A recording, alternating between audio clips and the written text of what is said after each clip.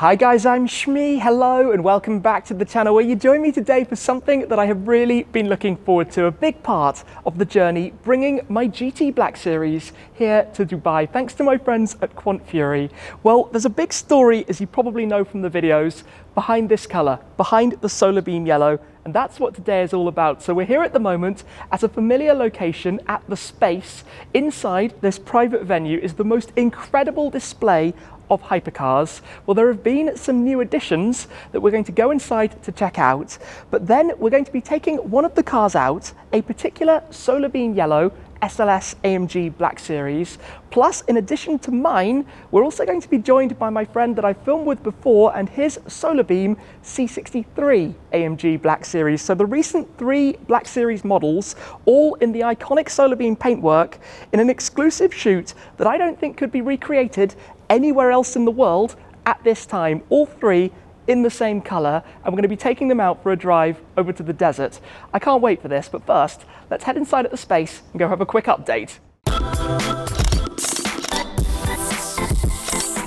If you've been following the journey of this Shmeemobile so far, you'll know that I took delivery of it originally in graphite grey Magno, which is the Mercedes-AMG Satin Black, or Satin Very Dark Grey. It looked awesome, it was very Batmobile-esque, it was fantastic, but I always wanted it in Solarbeam. In fact, if we rewind back 4 years, when I had the original AMG GTR, the Beast of the Green Hell, I had wrapped it in a colour very similar to this because the price for the paint was really very expensive. I then avoided Solarbeam for the GTR Pro, the GTR Roadster, and even my SLS Black Series. It was the launch colour for the SLS because I was saving it for the GT Black. Now, when it arrived, they presented the striking Magma Beam, and in fact, the GT Black Series here at the Space is in Magma Beam, but I wanted Solarbeam. That's why it went to Chartwell, that's why it was resprayed. It had been in the plans for so long, and it's such an important colour to the Black Series family. It was the launch colour originally for the C63, although it wasn't available for customers, so there are very few out there, including the one here. I believe the factory must own one, and also my friend Raz, back in the UK, removed before race, he's done the peelable paint spray on his, although our cars haven't yet been in the same place. So to actually have all 3 together could perhaps be done at the factory, although they don't have a GT Black Series themselves in Solarbeam. They only potentially have the Prototype C and their SLS that I've driven before. Or that's about it. Maybe in the UK, if Raz and I found another friend with an SLS and Solarbeam. Anyway, you get the point. This is a pretty exclusive thing to set up, and it's been a big part of this car. So we will get them out into the sunshine. It's a colour that looks so good on this car with the contrast against all of the carbon fibre, but also out here in the sunlight in the desert of the Middle East. And it is surreal that this car is actually here, but enough talk. Before the C63 arrives, let's head inside at the Space and go have a quick update. We're going to be greeted by something very nice in front of us, the Koenigsegg Regera. Now, on my previous visit to the Space, this was actually out for a service. It's back now, first time seeing it, and in the bright yellow, looks awesome. But this is the hypercar room. We have the Devo, the LaFerrari, the 2 P1 Carbon Series flanking the 918, the LaFerrari Aperta, and the other Devo. We took out both Devos last time I was here, and what an experience that was. But this is very much hypercar dreamland. If you haven't seen the Space before, just feast your eyes around this extraordinary room with the latest and greatest, lots of lovely bright colours right up my street, the different cars that we have in here. But I'm making a beeline up to come to the very centre where you can see the trio of the open Barchetta hypercars. On the left, the McLaren Elva, in the centre, the newly arrived Aston Martin V12 Speedster, and on the right, the Ferrari Monza SP2. Now, the SP2 and the Elva, in fact, the 2 Elvas were here on my previous visit, but this is brand new, one of the 88 Aston Martin V12 Speedsters, featuring their 5.2 litre twin turbocharged V12, 700 horsepower, in the car that is, like the other 2, permanently open. No windshield, no windscreen, no roof, just about being lightweight, about being driver engaging, being focused, being exciting. And obviously this is a personal specification that the Space have created for their car in the orange with the white buttresses sitting behind the driver and the passenger. You have that floating bridge that runs through the centre, and the same around the front, creating the livery and the effect. And actually the, let's say, light orange, mid orange and red colour scale of those 3 cars as well, plus the lovely Rolls Royces and the SLS Black Series, we should come to this. The launch colour scheme, the Solarbeam yellow exterior with the bronze calipers, and so many people I think thought I was going to go for this colour on my SLS, but I always planned when I would eventually hopefully get the GT Black Series to have the two together, which is why I made my SLS Black Series into Mystic Blue, because I knew it would look so good alongside this, or in fact the GT Black as we have it outside. Now this is a car that I've actually seen a few times before, a very yellow individual bespoke interior for it, but I first saw this car myself out in Riyadh in Saudi Arabia about 2.5 years ago. Well, it's here now as part of the Space. I'm going to have it outside very shortly, along with the C63. Before we go for a drive, this is really surreal. I know it's just a colour of a car, but it's a colour that I think means a lot. It's a very significant colour for the Black Series brand, which is obviously hugely important for Mercedes-AMG. It's a colour that I know a lot of you have followed me through with the different processes of wrapping the GTR, of not ordering it for the SLS, then doing the respray of the GT Black Series. And today we're pulling off a crazy shoot with some epic photos as well, and always a lot of fun. So yes, we're here at the Space. I'm going to just take a minute, a pause, a quick update myself, and then hopefully the C63 will arrive and we can get the three all together. The first thing we're going to do then is to pull out the SLS. So let's have a start up. That sounds wonderful. That's the Magma Beam, by the way. We didn't really talk about it, but that's the halo spec for the GT Black. So both of those technically in their launch colours, and they look awesome together. But something I have realised is this is actually going to be the first time ever my GT Black Series has been alongside another Solarbeam yellow car. Now, Solarbeam being a multi-layer pearl metallic is always different. From car to car, it will always be a touch different. Same with Giallo Trippo Strato from Ferrari. So it's intriguing to see how close it's going to be between the three cars, to be honest, very shortly. That does sound good. Let's get it out into the sunshine and let's see how they are. Out the SLS emerges. That is cool. That is very, very cool. Well, to the human eye, they look identical, as they should, as you would expect. Oh, that's mega. That is really, really, really nice. And this is before we're joined by the sea as well.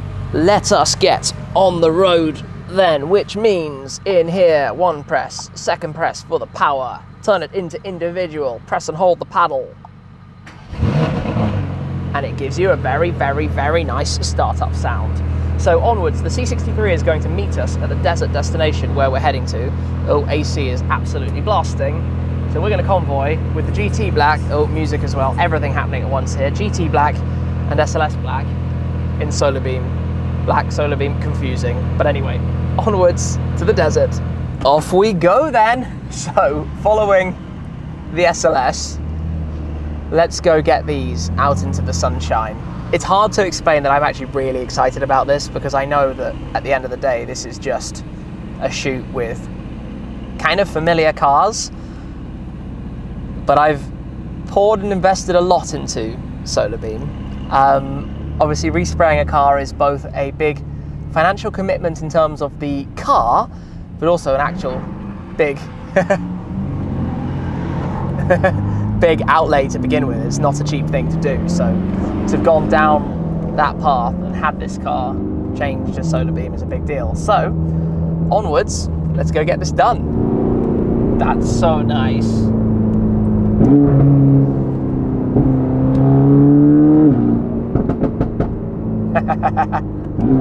They also make completely different noises.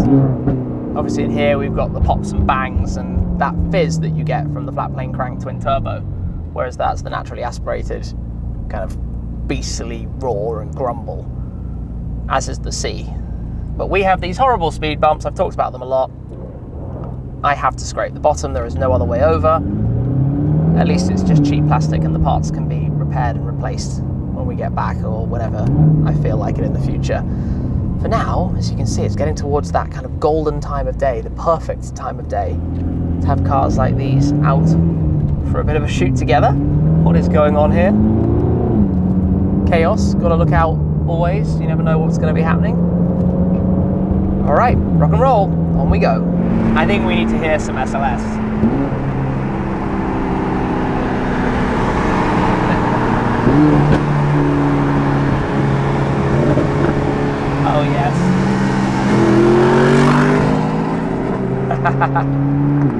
Lovely, very nice. And then the crackle, snap, pop and crackle of this. We've reached our exit and we are now heading slightly off the beaten track. As you can see around here, surrounded by a very deserty looking environment and a wonderful place to shoot these cars. I've got the SLS on my tail, and I suppose somewhere around here we're going to find a bright Solarbeam yellow C63 Black Series.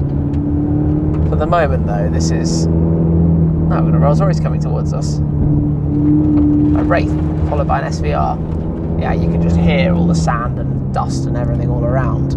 I don't think we're going to be taking this car off the sides, because that's not going to go so well. But there are a lot of amazing places to shoot cars like this. And there's probably some stuff going on as well, so we'll see what we can find. I'm just looking in the mirror at the SLS behind. It looks awesome, it looks so cool. So yeah, let's get all of these lined up together. The kind of fun thing is there's something in camo there. A test car, is that a Mercedes SL? Yeah, that looks like an SL. So that could be upcoming hybrid, most potent version? Not entirely sure. Either way, I suppose if you're here with Mercedes and you've got a bunch of Solarbeam Black Series coming through, that's kind of cool as well, probably. So we're heading to where we know the C63 is awaiting, somewhere across here. I'm just like trying to look out for it, work out where it is, but I suppose we shall find it in a moment or two. This is obviously an area being prepared for the future, but at the moment is a whole lot of nothing, which is totally crazy. I'd imagine if you were here in like a buggy of sorts, that would be really quite good fun. Like, really fun? Where's the C63? Where is it? Where is it? Where is it? It's over this away, but I can't see it yet. It must be waiting for us. I'm like buzzing to see that car again. I've seen it a few times. I've been out with the owner, had a little run out with it. But having them all together, it's going to be the icing on the cake. There we go. There we go, as we head up through the sand. This is actually happening. This is really cool. You've got to watch out over sand, because you can actually mess up diffs and stuff with that. Nice. So, there we go. That is cool. That is really cool. The trio, first time ever these three Solarbeam Black Series have been together. Let's go say hello to the guys. Look at this. The cars are being lined up for a photo shoot here, but that is the Solarbeam Trinity. I'm a little bit lost for words. GT's fans are running in overdrive, as they always do, which, by the way, is to do with having the GT3 style repositioned radiator. It doesn't work so effectively when the car is at a standstill, which means they have to run it with the calibration at full blast for a fair old while. We've got the C63 Black Series tucked in behind. Great to see this car again. A few updates since I last saw it, now running the HRE wheels, but with the track pack, and the interior's been redone as well. Bucket seats, cage, looking lovely. And of course the SLS here as well, all positioned for a photo, for which I probably need to get out of the way. But that is something that, like I said, has never been done before until now, and they are looking magnificent together. There are actually a whole load of cars around at the moment. There's a Lamborghini Huracan just blasting by over in that direction. Obviously this is a brilliant place to come with all sorts of cars. That sounds really quite nice, and that view looks insanely nice. There's no other way to describe it. And the good news is the colours are all spot on, which is obviously something that I had mentioned earlier. Obviously the sun catching at slightly different angles, but we have been looking at them closely and in person, totally spot on. This is just awesome. And like I said, perhaps in Germany, if they have a customer GT Black Series in Solarbeam, it could be pulled off, or perhaps if I was in the UK with my car. That's not the immediate plan. More details to come on that very soon. But yeah, this is something I wanted to try and do in December. You might remember, obviously, the C63 that I filmed with before. Obviously, I'll pop the owner's link down below as well. But yeah, this is... I'm just listening to the Lambo The desert in Dubai with the sun setting. All sorts of cars around, up to all sorts of things. What a location, what a shoot. This is just, yep, as cool can be. We're having a quick reshuffle. I tell you what, that sounds really good. The SLS just chilling on its own. I'd have loved the Solarbeam SLS, don't get me wrong. I think that looks absolutely amazing. I went for the Mystic Blue purely because I wanted to have the variety of colors in the garage. I always like to have everything looking a little bit different from one another. Oh, goodness. Okay, fingers in the air. That was really loud. So yes, I like the idea going forwards of every car in the garage being a different color from every other car. Look at that, sun setting. Madness. What an awesome evening. Lambo coming by.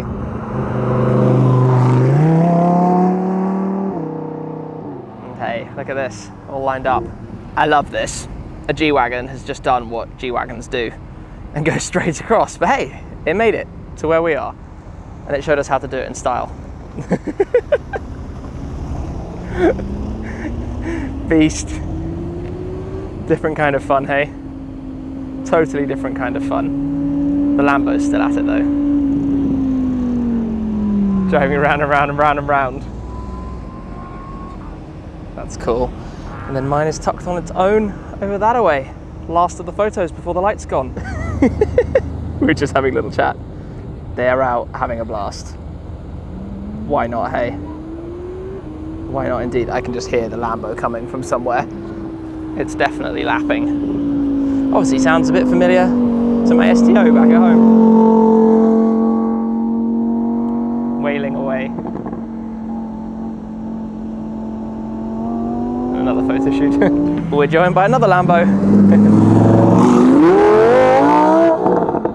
Hurricane Evo Spider. It's actually quite funny out here in the desert. Everybody just having a good time. It is very quickly getting dark, but we're heading out then. Bit of a convoy. The C in front of us, the SLS in front of that. Just have to watch out for all of the sand around, but I'm exhausted. It's always exhausting out in the heat here if you're not used to it.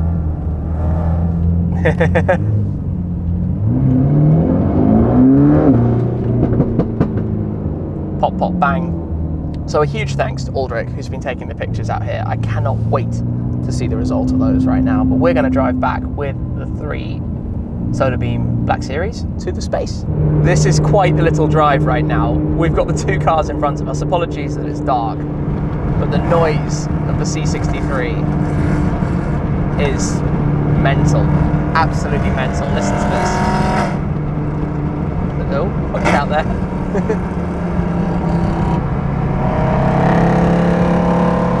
Listen to this. That's ridiculous. We're actually now following both of the other 2 cars.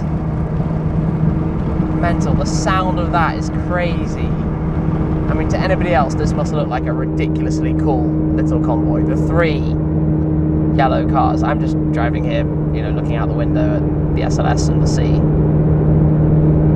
Feels a bit like the Black Series tour, except only one of the Black Series is mine on this tour. Yeah, what a drive. What a day.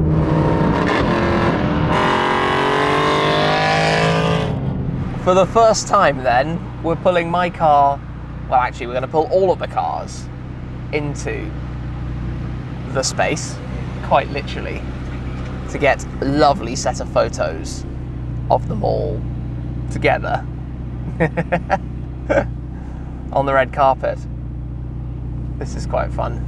Well, how good does that look with the trio of the cars parked centre stage here at the space beneath the exploded gold Formula 1 car hanging from the ceiling, but the 3 Solarbeam Black Series cars, 3 very different driving experiences, as I talked about a lot during the Black Series tour with my trio, where you have the GT, which is the ultimate track machine, the SLS, which is the perfect dynamic Grand Tourer, and the C63, which is a fun to drive, boisterous, shouty thing, a lot of fun in different ways. The 3 latest Black Series models of the 6, of course prior to these you had the SLK 55, the SL65 and the CLK 63, but it was the introduction of the C that brought with it the arrival of the Solarbeam yellow paint, and exactly why we now have these 3 here today together, which has never been seen prior to today. That is really quite a cool thing to have been able to do, and very much something I had been dreaming about setting up just to get those shots, to see them all together.